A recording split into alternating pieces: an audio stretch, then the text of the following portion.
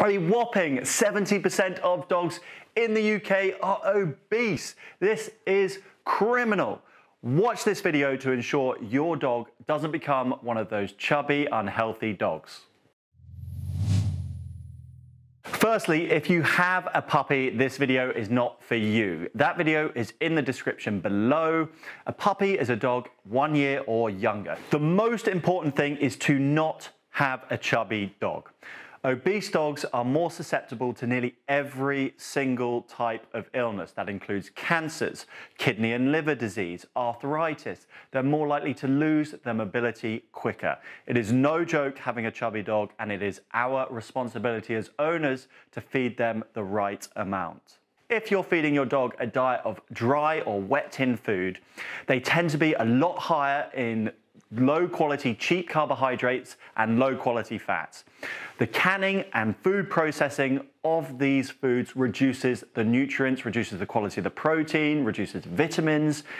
So what you're left with is a food far too high in energy and reduced in nutrients and vitamins, meaning your dog has to eat more of them, which leads to an excess amount of energy. What does this lead to? Fat dogs. They are a big no-no. Your dog should not be over-consuming processed foods. It's a bit like you going into the supermarket and only eating foods that aren't in the refrigerated section. I dare you to do it for a week. You'd look and feel goddamn awful. I actually did a kibble diet challenge where I recreated these processed food diets, and I could only manage to eat it for 4 days. I ballooned in weight. I felt like absolute dirt, and this is the types of food you're feeding your dog. I'm feeling bloated and blocked up, which is not a good combination. One of the main reasons why 70% of dogs in the UK are obese is because of these low quality processed food diets. I would urge you to go back. I'm going to link this video at the end. It's about what foods your dog should be consuming. It's really important. And we also go into in what proportions they should be eating these foods.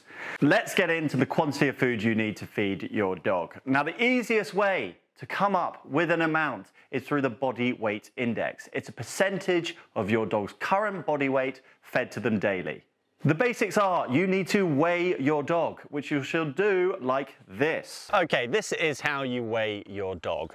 You get on the scales with your dog, take down the weight, then you get off the scales, get back on the scales without your dog, and the difference between the two weights is the weight of your dog. Now, that was easy for a small dog. Now we're going to do it with a big dog, which is slightly more tricky. Quincy, come here, Quincy. Come here. Okay, boy. Oi. Come here.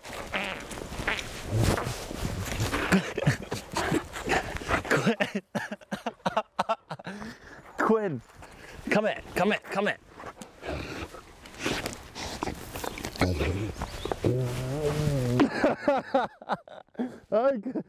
Okay, boy. Okay. And now you take down the weight of your dog. Oh, good boy. Oh, crikey. The best way to work out what is the percentage of your dog's body weight is by downloading my nutrition guide and looking at the table, because me explaining how you work out a percentage of your dog's body weight with an equation is really dull and slightly complex. What I've done is I've put it all in a nice neat table, so you just go, oh, that's my dog's body weight, and you scroll across and that's the percentage I've chosen, and bosh, there's the number you need to feed your dog per day. Simple. The way that you start off with a base percentage is by the size of the dog. The bigger the dog, the smaller percentage they need per day. You then add percentages, 0.5% let's say, if they are intact, if they haven't been spayed or neutered because they're sniffing around more, they're using up more energy. You'd also add another 0.5% if they are active because they're running around more and they need more energy. What I would advise is you start on the lower end of the scale and build up. If your dog gets slightly skinny, add 0.25 to the percentage that you choose. Play around with it. It's not something you need to get right first time. I've said that before. Just make sure your dog doesn't get fat and they don't get too skinny. Your dog is defined as a scavenging, opportunistic carnivore. That means if they were in the wild, there'd be periods of time where there was an abundance of food, and there'd be periods of time where there was a lot less food. They've evolved to fluctuate in weight. That is healthy. What isn't healthy is having a dog that is consistently chubby or fat. As we've discussed, it's dangerous and it leads to a whole host of health issues in the future. So, how do you know if you're feeding them the right amount? Well, if they're athletic.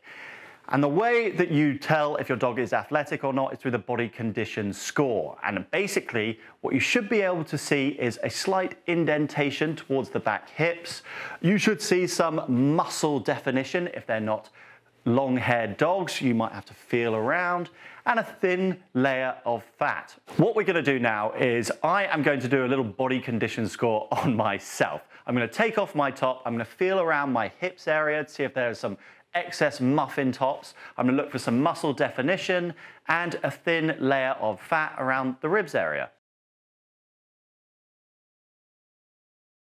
This is slightly ridiculous. I have some hip definition here. There isn't too much fat around my hips. I can clearly feel the bone. Yes, there is a slight thin layer of fat or muffin top, but this is nothing excessive. You can see around my ribs area, there is muscle definition, which is what you'd be looking for in your own dog. You want an athletic dog. That is the ideal body type, and they don't have a choice.